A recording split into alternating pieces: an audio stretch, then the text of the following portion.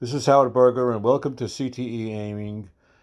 And it's another situation where I wanted to explain a little bit on CTE. For those who haven't seen CTE or doesn't know anything about it, you could watch my previous videos, and there's about 20 or 30 of them online.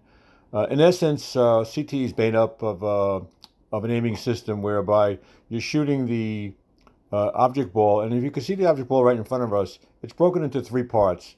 There's the left side of the stripe, which is the 15 degrees. The middle, where it says 11, is 30.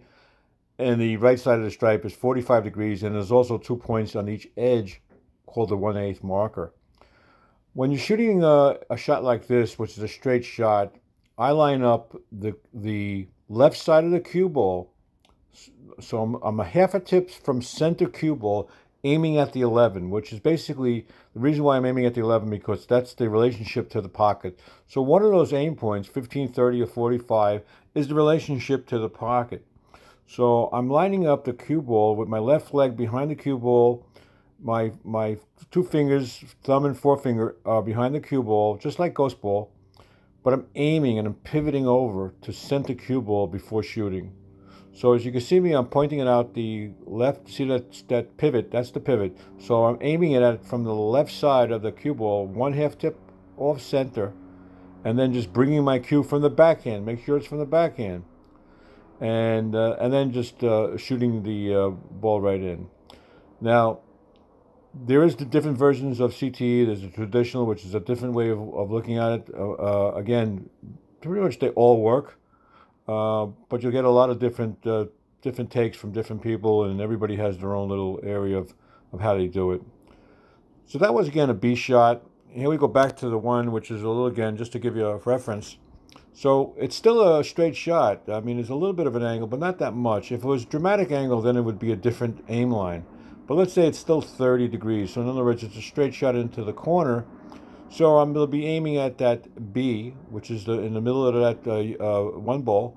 And then, again, from the half tip offset, I'm aiming at the B. And then I'm going to switch over to center cue ball.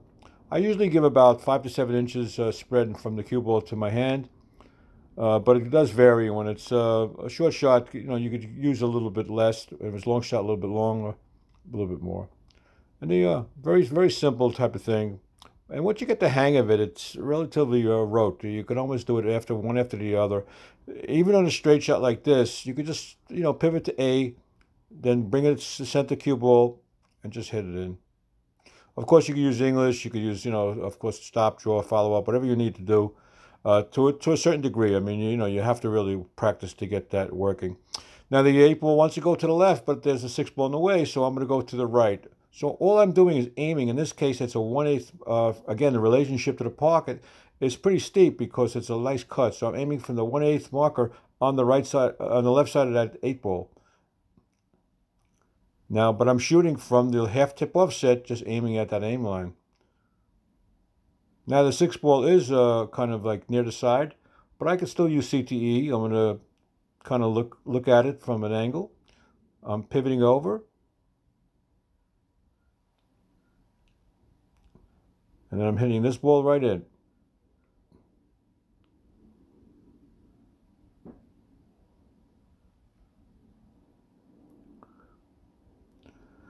There's a lot of things you could do with CTE besides the regular shots, but I'm so much more confident in CTE than just ghost ball, because you're really just hitting the ball. You're not worrying about where the pocket is.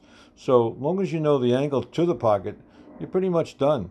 All you got to do is worry about the spot that you're hitting on the pivot, and the pivot does the trick, but you have to trust the pivot. So when you're aiming for that area, you just got to trust the pivot that it'll definitely go in.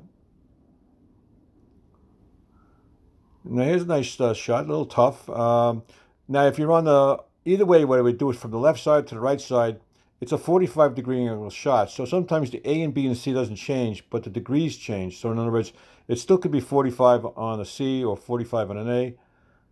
And that's what I did. I aimed for the 45 and hit it to the left side, which is basically a C. Now this is kind of a little bit different. Now I'm hitting it, let's say, on the A side, which is still about a 45-degree angle. So I'm coming in from the right side, moving over to the half tip offset, then going into the middle of the cue ball. Ah, got stuck in the jaws. All right, well, it wasn't pretty close. So let's try it again. Here's the 2 ball. Same situation. I'm aiming from the right side of the cue ball, half a tip off, going to center, aiming at the A in that case. Now it's the same shot. Now the difference between this shot and the other shot is because I'm coming in from a different side of the pivot. So I'm started going from right to left. I'm going from left to right, and there goes a bank. So the table kind of knows if it's kind of like going for a bank or not. You got to really, the relationship to the pocket is the most important thing, and that's the only way you're going to be able to miss the shots is if you aim for the, if you look at it and you think it's, let's say, a 15-degree shot, where really it's a 45-degree shot, then you're probably going to miss. So that's what it takes, a lot of practice on this, and it takes a little bit to just to get acclimated into the concept.